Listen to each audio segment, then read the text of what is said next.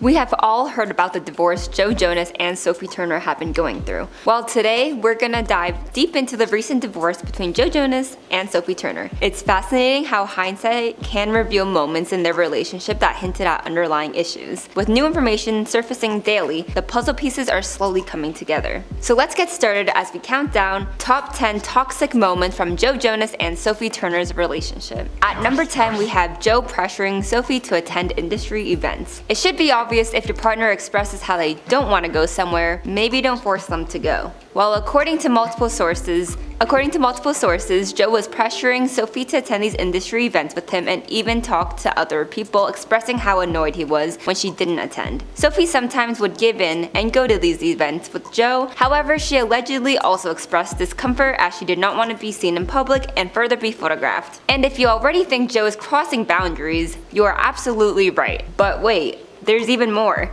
Joe allegedly did all of this after his wife gave birth to their second child together back in 2022. Poor Sophie probably just wanted to recover from childbirth, plus we all know how harsh the media can be, especially when it comes to appearances of women. If Joe was a good husband, not only would he have been supportive and understanding with Sophie's decision to stay at home, but he would also not be telling other people how he is frustrated with her not leaving the house. I mean, it's nobody's business but their own, and honestly, Sophie has every right to do whatever she wants. At the end of the day, Joe did call her a homebody and he was a social butterfly, so let her just be happy and enjoy her time at home. For number 9, we have Joe's alleged sexism and misogyny. After all the news of the divorce came out, it has been pretty clear speculations jump from one side to the other. However, many believe Joe actually has a past when it comes to flipping his problems and issues, turning the narrative onto the women in the relationship. In the past, Joe has always compared and contrasted how social he was and how Sophie may not be as outgoing as him, as we stated before. So why is he now trying to make it seem like it's a bad thing Sophie's enjoying her time partying with her friends? I understand they have kids together now, but I'm sure if Joe was partying with his friends, it wouldn't be seen as a big deal. Stereotypically, women stay at home while men go out, and it seems like Joe can't get out of this 18th century's mindset. If he wanted Sophie to go out and leave the house more often, wouldn't this not bother him? Well, it seems like Joe has a tendency to flip things onto others and not treat them with respect. I mean, he did break up with Taylor Swift through a 27-second voicemail. Yup, big yikes. Well, now it seems like he is continuing his track record once again. And for our number 8 spot, we have Joe not being supportive towards Sophie after the birth of their second child. Apparently, shortly after the birth of their second daughter back in 2022,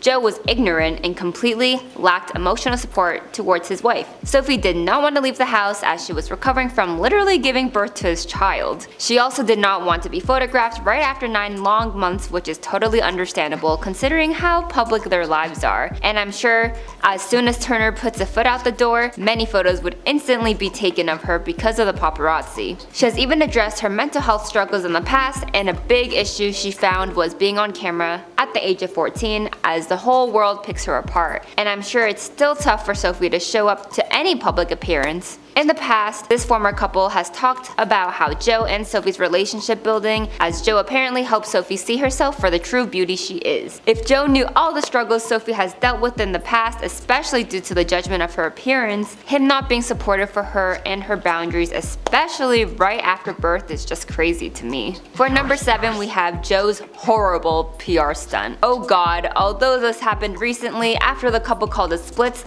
this PR stunt just further highlighted toxicity from Jonas, which is why it had to be included in our top 10. If you haven't heard, Joe's first public appearance since the news about his divorce was with his 2 daughters and nanny as they were photographed on a patio while they seemed to be enjoying lunch. They not only sat outside, but Joe was also sitting facing the paparazzi, which seems a little bit interesting. The worst part is these photos were the first photos of their 2 daughters the pair welcomed back in 2022 and 2020. Sophie, being a good and responsible mother, decided she didn't want her girls in the public eye in order to protect them from the media and for privacy reasons. Joe completely disregarded that and decided to use his daughters as a way to portray himself as a single, loving father of his 2 kids. Well, the internet quickly debunked that as it was clear what his true intentions were with this PR stunt. and it was to spite Sophie. I'm sure any responsible parent, even during a divorce, would put their children first, but I guess to Joe, getting back at his ex is more important than being a father who protects their kids and respects the mother of his kids' wishes. At number 6, we have the lack of trust. I think most of us have heard the rumors circulating about the Ring doorbell. Well, if you haven't heard of it yet, basically it has been said that Joe allegedly saw or heard Sophie do something on the Ring camera that made him realize the relationship was not going to work out. The Ring doorbell captures both audio and video footage that homeowners can view through an app. And first of all, Joe, why are you checking the Ring footage? Many accuse Joseph of being a spy, especially because he's been with Sophie for 4 years. I'm sure they are able to trust each other, right? Without trust, is there even a relationship? Many fans are jumping into the conversation by tweeting and making memes about this situation for what Joe potentially heard that caused him to call it quits. Some fans say Joe heard Sophie say that Nick was her favorite Jonas brother and Camp Rock was not her favorite movie, and so much more. The memes have gone endless. In our number 5 spot, we have his family pressures. Apparently, Joe and his family have been putting the ladies against each other as they continue to compare them. And those ladies are nobody except, of course, the gorgeous Sophie Turner and Priyanka Chopra. Priyanka is the wife to Jonas's younger brother, Nick, and because it has been said that Priyanka and Nick are both on the same page when it comes to settling down and raising a family they built together, whereas Joe wants to settle down and Sophie wants to continue living her life, especially since she allegedly feels like she's missed out on her youthful years having fun and instead have been working since she was an early teen. Due to this, it has been said that Joe and his family have been constantly comparing Priyanka with Sophie, which I'm sure does not further help the situation. We also have to keep in mind Priyanka and Sophie are two different people, which is why it's pretty obvious they're going to want different things. Sophie did enter the spotlight at 14, which makes sense on why she feels like she missed out on her teenage and early adult years. I just think it's toxic to have your partner's family tell you who you should be more like, but also, why isn't Joe standing up for Sophie? And for number 4, we have the age gap. Although age gaps tend to be normal in relationships and aren't directly toxic, Joe did start seeing and dating Sophie when she was only 19 years old and he was 26. 7 years isn't too much of an age gap, however, considering the fact Sophie was 19, she was honestly quite young. This alone may have not been toxic, but the power imbalance can be inconsistent as Joe was almost in his late 20s and Sophie just became a legal adult. We often see age gap relationships in Hollywood and not all of the relationships end the same way Joe and Sophie's did. However, considering these two were apparently on different pages, it seems like the 7-year age gap started to affect them. Joe was ready to settle down with Sophie and there's 2 children, but Sophie still wants to enjoy her 20s while she can. She did get engaged to Joe when she was 21,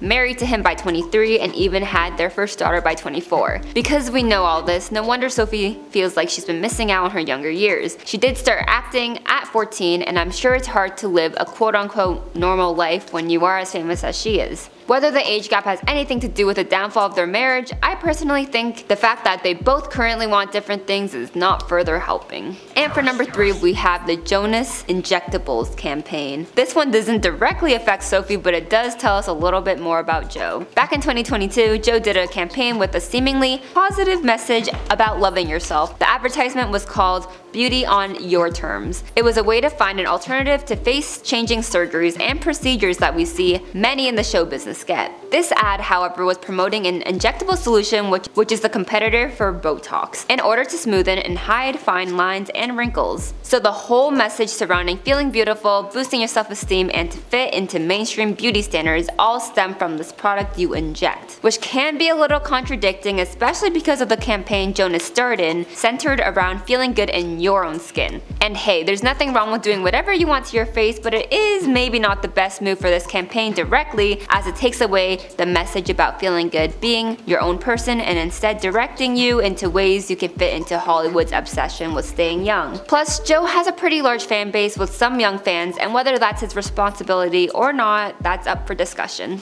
And for number 2, we have the breakup right before their wedding. Yep, sounds pretty toxic to me. Well, apparently right before the lovebirds decided to get married in 2019, they broke up for 24 hours due to both of them getting cold feet, which apparently is normal right before marriage, as you are both about to make one of the biggest commitments of your life. But not only did Joe feel this way, Sophie felt the exact same way as well. Because of this, the two split for 24 hours before they quickly decided they could overcome their feelings of cold feet and did indeed want to get married. Although this is common, I think it could be a little toxic to jump straight into a breakup when they could have talked things out before concluding to the end of their relationship. I understand it can be difficult to act rationally in high stress or emotional times, but communication is key in a relationship, and I'm sure they could have both worked through whatever emotions both parties were feeling in order to make both of them feel secure and happy moving forwards. In our number 1 spot, we have Sophie Turner's friendship with Joe Jonas's famous 12-time Grammy-winning ex-girlfriend, no one else but